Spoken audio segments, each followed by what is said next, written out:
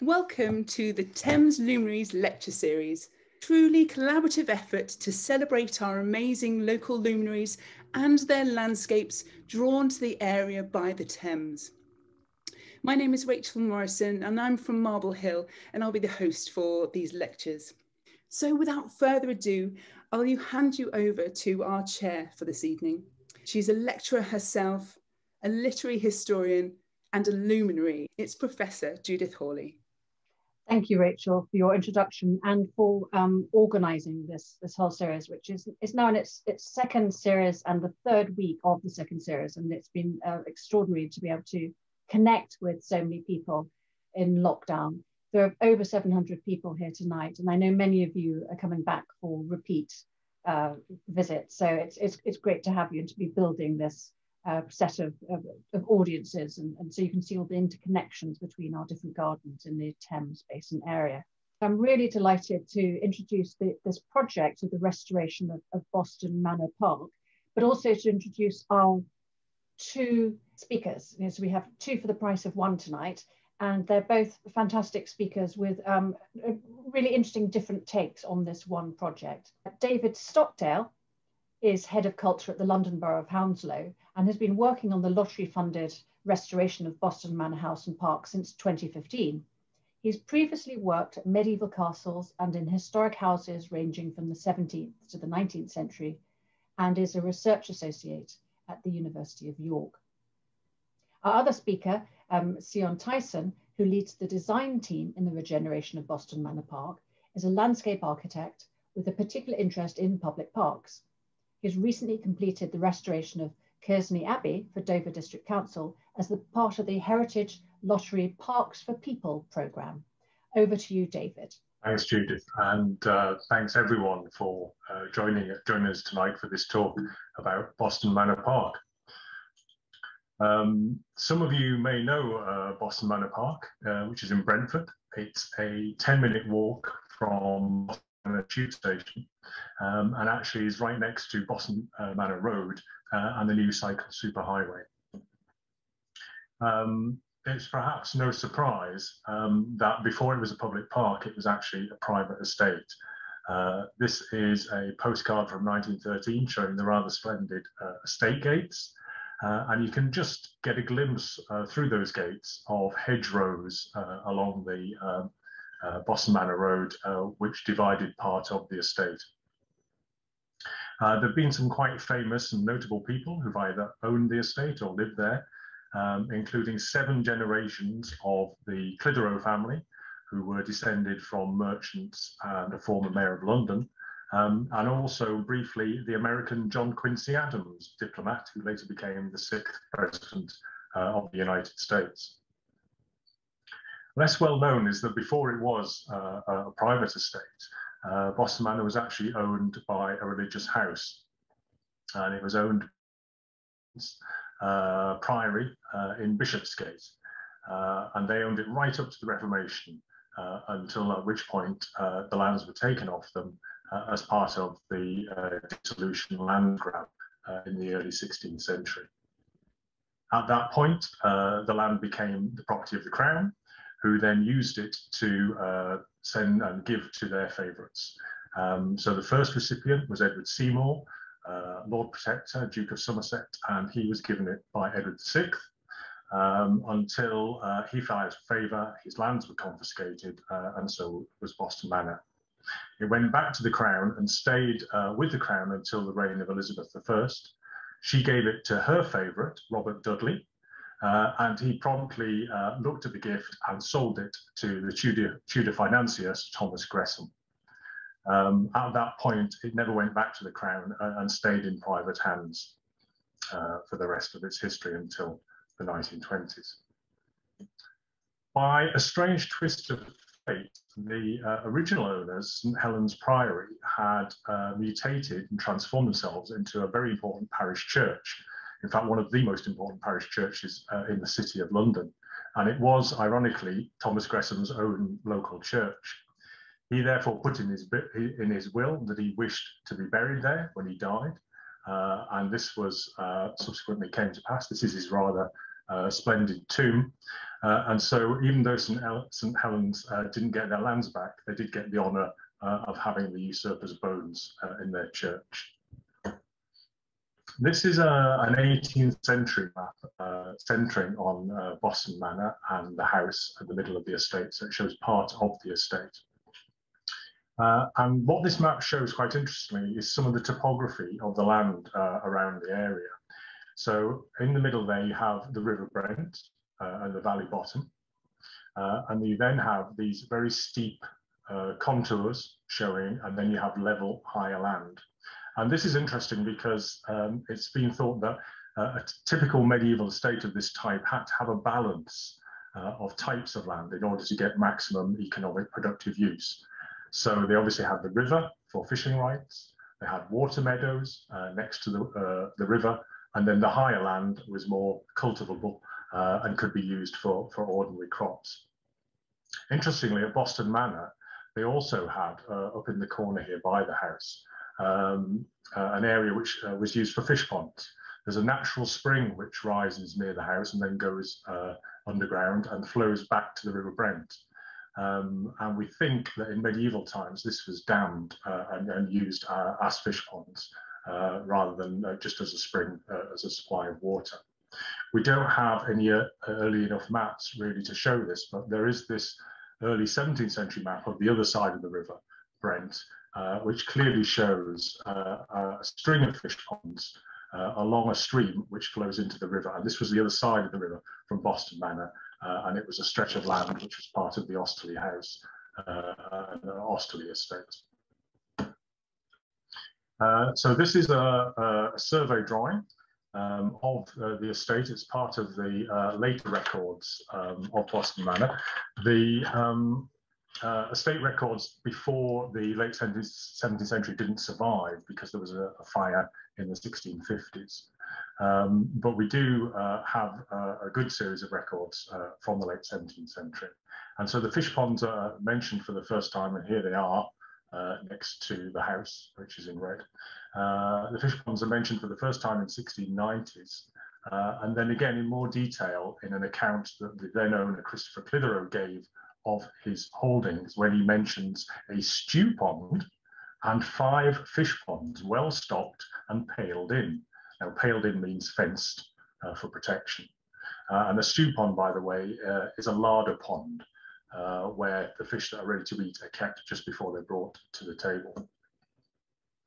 So this is a 1782 drawing at the right here. And this was, at this state, they were actually thinking of combining the fish ponds into one ornamental lake. And you can probably just make out the pencil lines here, which show some of the ideas for how they were going to combine the fish ponds. We're not quite sure exactly when they did that, but at the end of the 18th century, this had been achieved. And they then achieved this ornamental lake. You see in this plan here, the shape of it, again, next to the house, and a photograph here from the early 20th century of the view from that lake back to the house. And by this, the lake itself was part of an overhaul of the estate, which produced a whole load of sort of more naturalistic planting. This meant that some of the more sort of formal parts of the estate and really the more working parts of the estate had all been swept away. So you can see here in this survey drawing that in fact the estate originally included lots of outhouses and buildings and functional buildings right next to the house itself, which is this building here, but also 3 yards, a watering pond, which we think was this one or this one, but a watering pond for cattle, again, right next to the main house, which was shared with the tenant of Boston Manor Farm, an orchard, and a garden in front of the house that had its own wall and very much formal planting, as you can see from the beds here.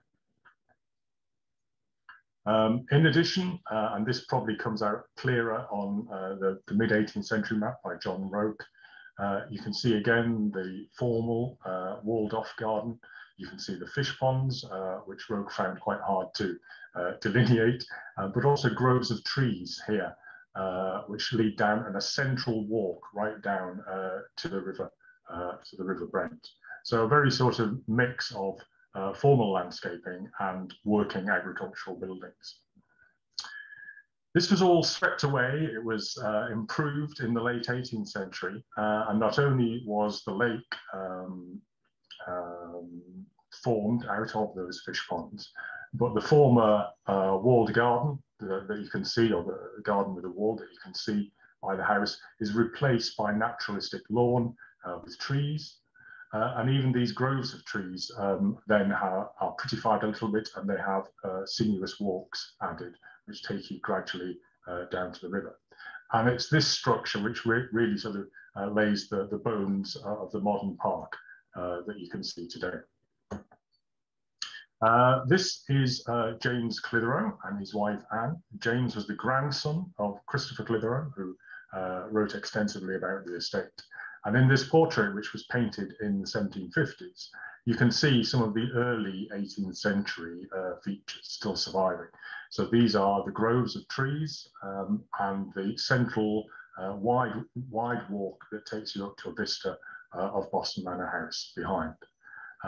By the way, this painting, which was by Arthur DeVist, is not known where it is today. It was sold in 1922, so we only have this black and white sales catalogue photograph of it. If anybody does know where it is, we'd be absolutely delighted to hear. James was also responsible for planting the great cedars, which are one of the landmarks at Boston Manor. And in fact, this tree here has the largest girth of any great cedar in London. And in his account book, he actually mentions and writes, on the 31st of May, 1754, I sowed the seeds that produced the cedars I now have. And in 1782, I cut down 2 of them and sawed them into boards. So those estate books are quite an interesting eye-opener for his time and development on the estate. He ran the estate for over 50 years, and one of the major developments that took place in his time was the coming of the Grand Union Canal. This canal was conceived to shorten the transit time from the Midlands to London. Previously, the canal network had stretched down to Oxford and then had followed down and via the Thames to London. Now it was conceived that it could cut straight through to London from the Midlands and land at Brentford. This meant actually taking over large stretches of the River Brent, which are shown in the plan on the left. And the sections coloured pink are the line of the canal, and the sections left in blue are those parts of the river that were too bendy to adopt. So anything in heavy pink is river turned into canal. You can see a stretch of new pink canal cut through here, this left a section of river and created a new island, Clitherow's Island, which had previously been formed out of part of the south bank of the estate. Canals were very much the motorways of their day. They were crucial infrastructure, providing travel and transit and trade for the country. And they were, like infrastructure, they were essentially decided nationally in Parliament, and landowners were then compensated for any alterations to their land. This was very much echoed 150 years later when Boston Manor, because of its position in outer West London, became the candidate for a new motorway. This started as the London South West Wales motorway, and the first section of it was the Chiswick flyover, which was opened in 1959, and the opening ceremony was graced by the Hollywood star Jayne Mansfield. A few years later, in the early 60s, this flyover section was extended over and through Boston Manor Park, and this became the first few junctions of the M4, completed in 1964. The park is about to go into a new period of transformation. London Borough of Hounslow is very grateful to the National Lottery Heritage Fund, who have awarded us £3.635 million to undertake a capital Parks for People project. And we're just at the very beginning of this project, which is due to really start with the spade in the ground next April. But I'm going to hand you over to our landscape architect, Sion Tyson, invite him to turn his camera on, which he has done, and hand over to him for the next part of the talk. Sion, over to you. Yes, thanks very much, David. I've been involved in the project probably for the last 3 or 4 years, something like that. And as David has said, we're now getting to the construction phase. That should be finished by the autumn of 22. So if you're interested in the project and fancy a visit, then that would probably be a good time to come and visit. Tonight, I'm going to be talking about the project challenges. But I'm going to approach this slightly unconventionally and talk about the background first and the process really. The process really can be thought of as comprised of 3 phases really. So the seeing phase, the shaping phase, and the building phase. And I'm going to be talking about the seeing and shaping phases this evening. Yeah, so the seeing phase is all about analysis and you know, developing a deep appreciation of the site. The following slides that I'm going to go through give a kind of a sense of the work that we do that isn't desktop based. It isn't you know, the research and the history. It's more our own kind of experiences and observations on site and learning from, you know, others who use the park. Some quick examples here, you know, we see paddleboardists and canoeists come up the river, exploring the site, which we'd like to encourage more. You know, there is a kind of strategically important piece of infrastructure that runs through the park that has security requirements and maintenance that we need to think about. We discovered a derelict boiler that used to heat the glass houses and recalls, if you like, a time when the estate grew its own food. So that's very interesting. Next slide, please, David. So these are further examples of that, really, these things that we've observed on site. This slide too is really about going to site when we know there are events on. The M4 itself really evokes quite a strong atmosphere. It's quite a surreal and eerie place in many ways, and lends itself, I think, to running annual festivals like the Junction 2, it's an electronic music festival, and also as the location for films. So the BBC drama Killing Eve was filmed here. But there's also downsides of that, if you can see in the bottom left-hand corner. It really has an impact on the park's infrastructure, all of this. This slide I included just because I wanted to give you a quick overview of the technical side of the work we do, which is also challenging. I won't go into great detail, but we look at trees in terms of species and timelines, look at pollution, particulate matter, and nitrogen dioxide levels to make sure the site is safe and how that might change over time. We look at demographics, the sociological context in terms of the local community and social deprivation, and then more the strategic context as well, in terms of you know, the planning designations, flood zones, and how people are moving through the site, where the tube stations are, the big businesses in the area. So 2 slides that, or 2 examples that I did want to go into a bit more detail about this evening are the Conservation Management Plan, or CMP for short, and also our own analysis. I became very interested during that process because the Conservation Management Plan is really the starting point for a lot of our work. Places the estate in some kind of context in terms of the natural built and cultural heritage of the park. So I became very interested in looking at commonalities and influences and design evolution of the park in the context of local estates, so particularly Syon Park and Chiswick. So Chiswick was designed by Charles Bridgman and William Kent. And Kent particularly was famous for leaping the fence and seeing all nature as a garden. And this really was a real shift from the way things were done previously, a rejection of the kind of formal style. And he was bringing nature right up to the house, borrowing views and using classical devices to create this episodic experience of the landscape. He was also very interested in respecting the character of the landscape, which Alexander Pope called consulting the genius loci of a place. And subsequent slides that I'll share with you show some of these direct influences in the park.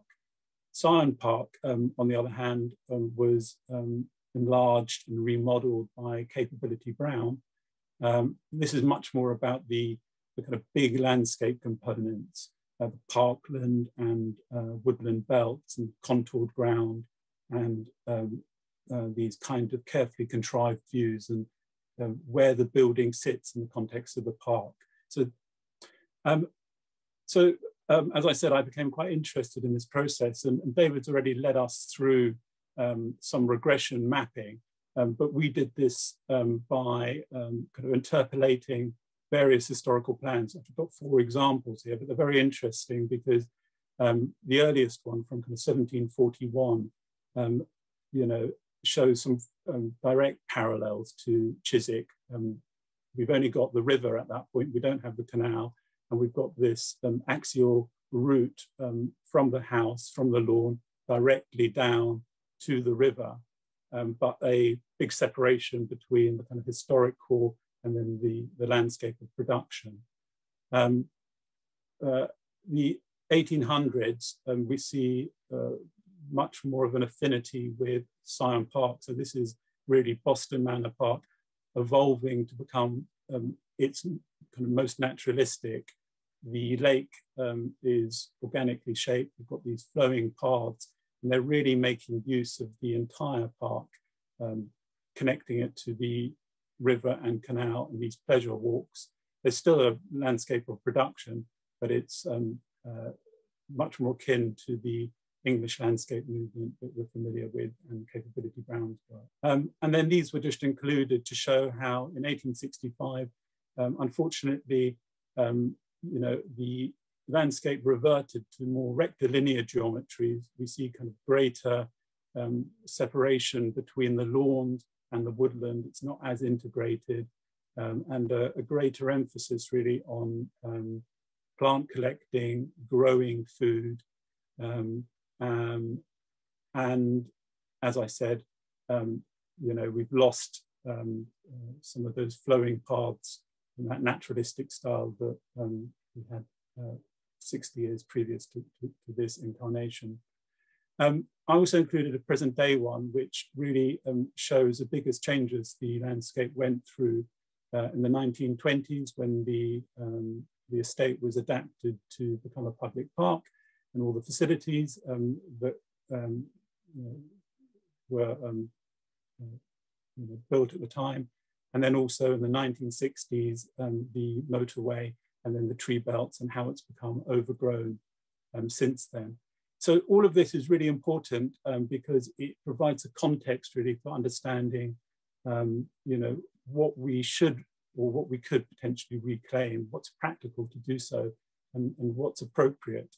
The last piece of the puzzle, as far as the seeing phase is concerned today, is our own analysis, and that's very much a kind of confirmation of some of the points I've made. So the park became very insular, lost its connection with the river. It never really meshed very well, the landscape of production with the historic core. it's very compartmentalized today, partly to do with the both the physical and the kind of psychological barrier that the M4 presents, but it's also to do with the fact that a lot of the kind of character areas are very overgrown. I would just say, though, that it's not kind of all bad news. There are quite interesting things as well in the park. I think these kind of modern intrusions have an interesting way of kind of colliding and interacting with some of the more historical ones. And there are amazing assets in the park, the walled garden, the house, and the lake that can be brought back to life. And I think the word reconnection became very important in formulating a vision. It's been the kind of the driving word behind a lot of the proposals. So that's it on the kind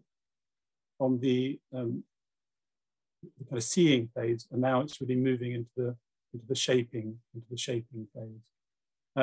That can be divided into everyday challenges and legacy challenges. So they all really stem from the fact that the park is quite underused and has quite a low profile. That's essentially to do with the fact that there aren't many facilities, toilets and refreshments. There aren't many events on. We have access problems in the park, safety issues, and that type of thing that are pretty typical of many public parks. These photos that I've included with then precedent images just show a kind of before and after, if you like, and there are ways of methodically working through these issues, and that's why I didn't start on this, because it's not as interesting, I guess, as some of the philosophical points that David and I have been discussing, and that we can probably pick up on the questions and answers later. What I would, though, say is that that's a cafe currently. The way of making a park more vibrant and enjoyable is, by creating a cafe, creating a community space, giving people somewhere to go. Similarly, the service yard is derelict currently, but can be converted so that volunteers can use it as a base. We can create a gardening group in the future and bring more activity in the park. It's just one example of activity. M4 flyover at the moment is engulfed by trees.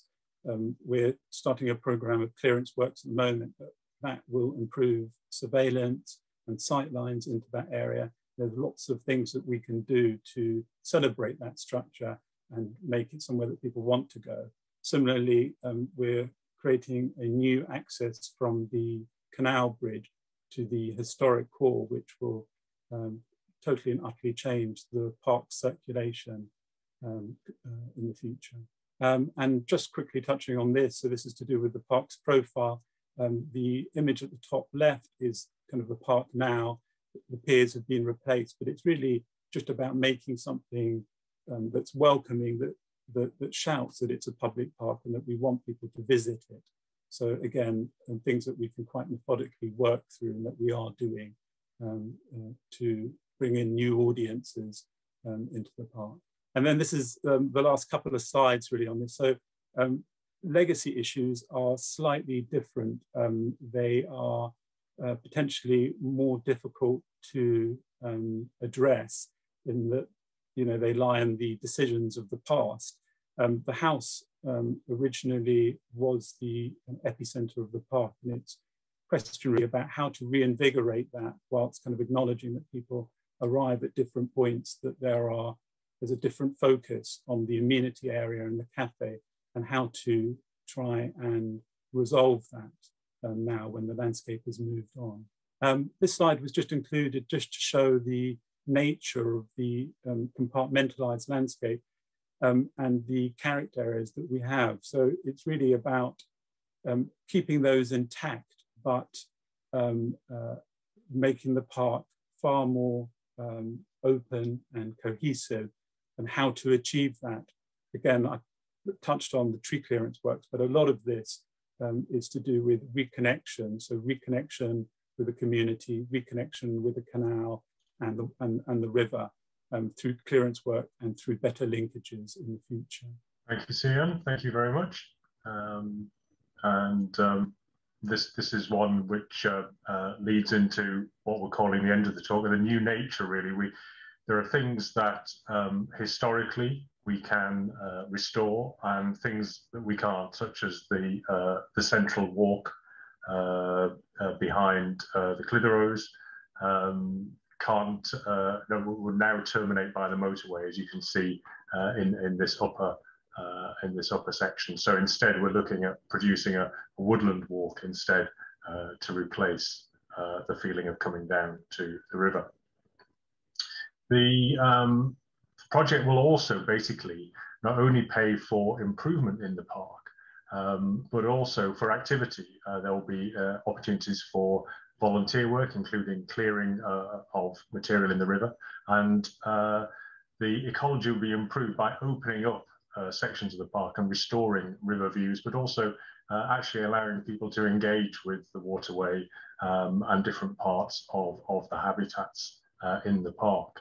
I think an overall feature of the ecology of the park to now is that a lot of it is overgrown, and although it looks healthy, an ecology report has shown that in areas where it is overgrown, there's nothing underneath the tree canopy. There's no undergrowth apart from a bit of ivy.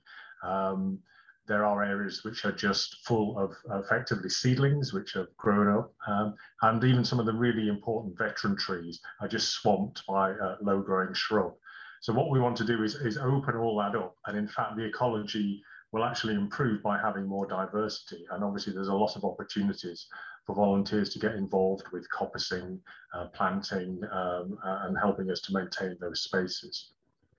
Sian already mentioned the service yard, which is here, which is another area where we're looking to have volunteer horticulture, and the walled garden, or at least part of what was the kitchen garden for the estate, will be improved and replanted and made again into a space where we can grow things in beds. And the cafe, this is the existing footprint of the cafe shown here in white, will be extended to a much bigger building shown in yellow.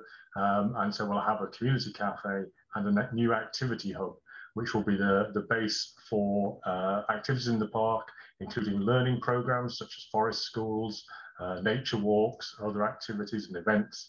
And new staff will be based in this hub building. We will have a natural park manager and a learning and volunteer coordinator, all funded by the lottery to help re-energise the improved park. And finally, this park project actually sits alongside another lottery-funded project at Boston Manor House itself, which has already started, where we're aiming to restore and reopen large parts of the house. So we have these two tandem projects.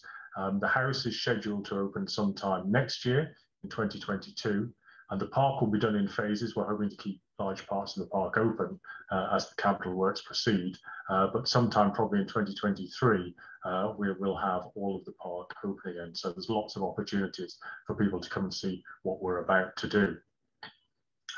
If you're interested in supporting our work with these projects, or just to find out more information, I can leave these two email addresses up on screen, and you can just get in touch with us there. Thanks very much.